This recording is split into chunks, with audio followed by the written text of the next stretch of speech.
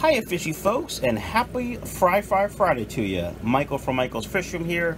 Don't forget to check out michaelsfishroom.com to buy any of the fish you see here in this video. So it's Friday. I thought I'd show you some fry. Wednesday's video was all about how I feed fry, so I figured I'd show you what we got for fry in the fish room. Obviously there's about 150,000 of these black Moscow fry.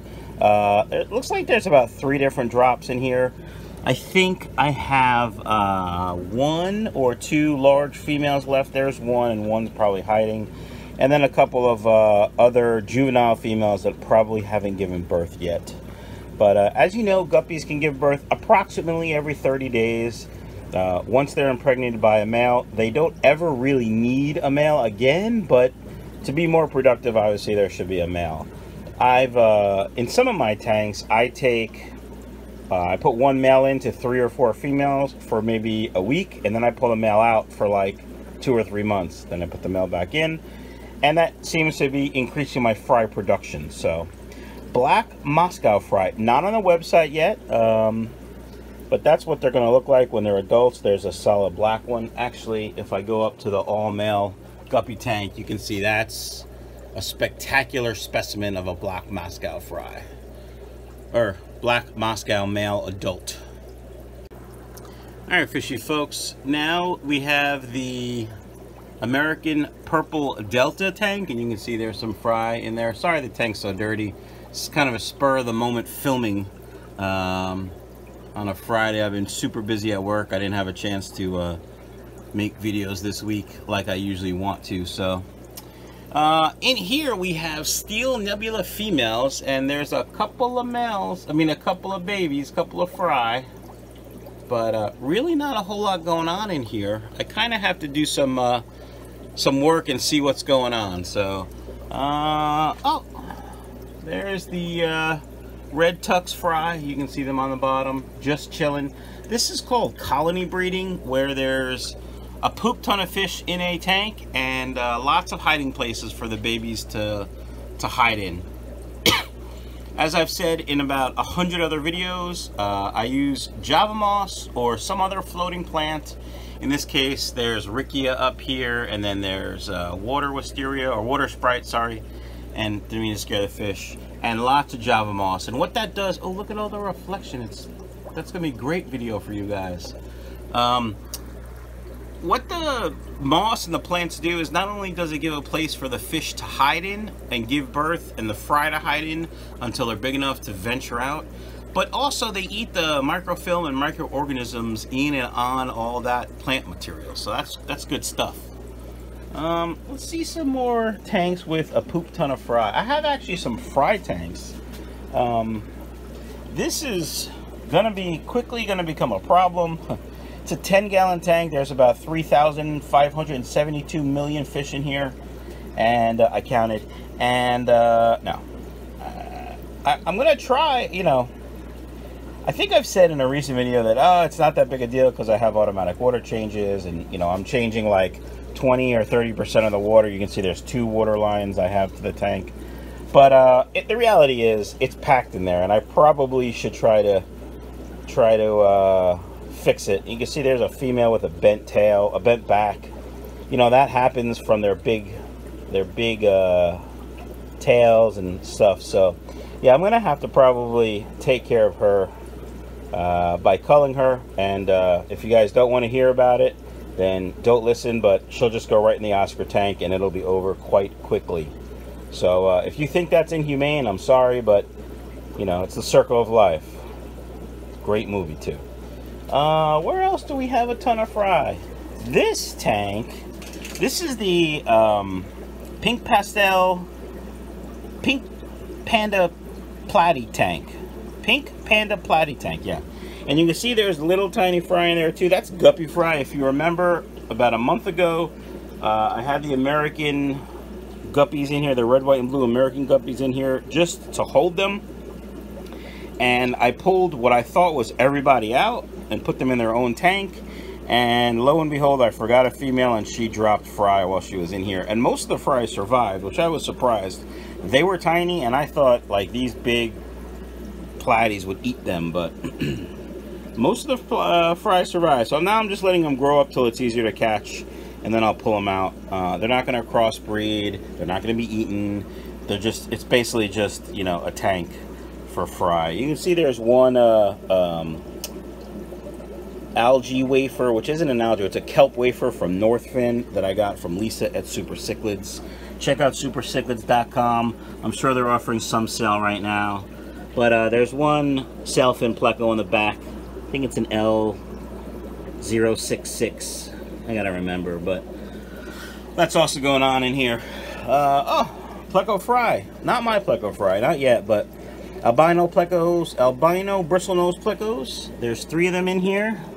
Let's see, there's one down there, there's one over there, and there's one over there. And this tank, I gotta really be careful what I feed. They're so small they don't eat. You can see there's some rotting food that from yesterday they gotta take out, and I will take that out as soon as we're done. These guys aren't growing very fast. I don't know why. It's kind of my first time with plecos this small, and I'm trying to feed them without clouding the water and getting the water dirty by leaving stuff like that in there. So this tank is going to be tricky when I leave for Japan, because I have to rely on my sons to feed, and I'm relatively sure they're not going to clean up after them. So gotta be a little careful. So we'll see what goes on there. All right, more Friday tank update. These are the Jade Head Red Tux Guppies. They are not on the website yet. I did raise them and sell them at the NEC show. Sold quite a few, but came home. This is a tank with no males in it, by the way. I took all the males out, and you can see how many fry there are. And you can see some of the juveniles are growing up. So they're cobra guppies with like a green head and a red and black body, sort of, kind of. So that's really not a good representation. I think that baby's going to change color a little bit as it grows older. If not, then they're not breeding true anymore, so I'm going to have to take a peek. What do we got here? These are a project of mine. Hyphen swordtails, hyphen red tuck swordtails. I got 5 or 6 at an auction, and lo and behold, and they were small, and lo and behold, they were all females. And so I had my local fish store buy some males, or buy some more, and I bought a male from him, and he's not actually 100% the same, so we'll see how the babies come out. But you can see there's some fry in here. Swordtails are a little bit more aggressive, I think, in eating their fry than other live bears. Just my opinion. No scientific fact there. Again, just my opinion. And so, you know, there's 1, 2, 3, 4, 5, 6, 7, maybe 10 fry. When maybe if it was a guppy tank, there'd be 20 or 30. So I'm sure there's some more fry hiding I just can't see. But I actually don't even see the male right now. And you can see there's one neon swordtail in the back, neon hyphen. That was in the pack that I got. So, fry. Oh, let's go over here. This is also another experiment of mine. I took a ginormous female out of the Black Panda Guppy tank and put her in this 10-gallon, and she has had 2 drops in about, I'd say about 7 weeks. Well, she was in here for about 3 weeks with nothing. So, within about 7 weeks, she's had 2 drops. So, about 10 to 11 weeks she's been in here, and I'm just letting everybody grow up in here, and her do her thing. You know, we'll see what happens. So lots of black panda frying here, and while we're here, we'll take a look at the red dragon tank. I just recently put a heater in this tank because I need to get some more males. I have found, again, another unscientific study, that if you heat the tanks to about 75, 76 or more, you get more males than, more male production from fry. Not more males than females, but if the tanks stay room temperature, which is about 70, then I get, I'd say, 90% females. With the heater, you get probably about 55, 60% females, so much better ratio. Maybe not that high, maybe 70% females, so you get about 30% more males. So I'm rambling because it's math and it's no coffee time. So These are, like I said, the red dragonfly. I got these from Super Breeder Steve, who I haven't seen in quite a while. He wasn't at the last auction, and because he's been working, so I have to get back in touch with him and see if I can get a couple males in here, because I probably am gonna need some. Friday continues. These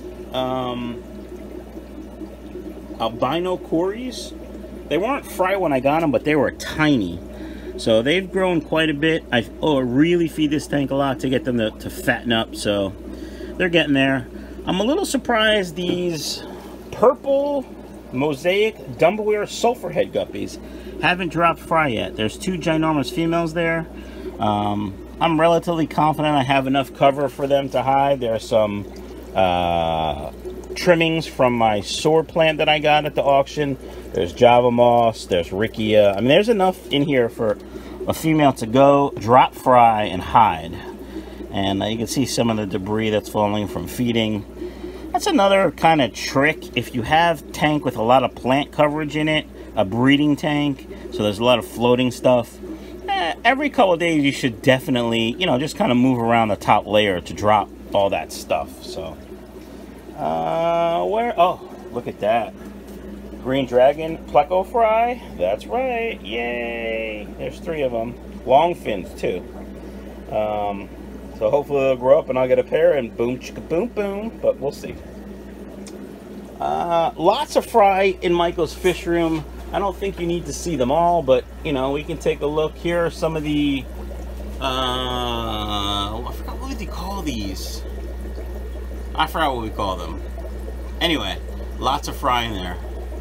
That wasn't a good description, was it? This is a Cobra Guppy tank, and there's quite a few fry. In fact, there are no more adults, just fry in here. I've been selling a lot of these guys, so luckily for me, I have two tanks of these, plus another tank of just reds. These are reds and greens. If you know anything about guppies, red and green cobras are pretty much the same.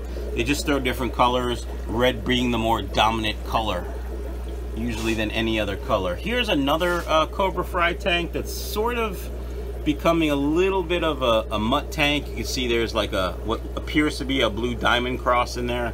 So I'll pull him out and put him in the mutt tank. That's a good looking fish.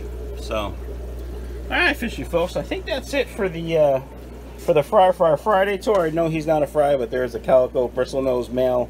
I think it's a male based on those bristles. So we'll see. Just hanging out on the glass, chilling. There's another one back in the corner, which you probably can't see because they like to hide. So I'm gonna call that that big guppy with the really bent tail. And hope you guys have a great weekend. And don't forget to check out Michael's Fish Room. And you'll probably see me at least one more time before I leave for Japan. So see ya.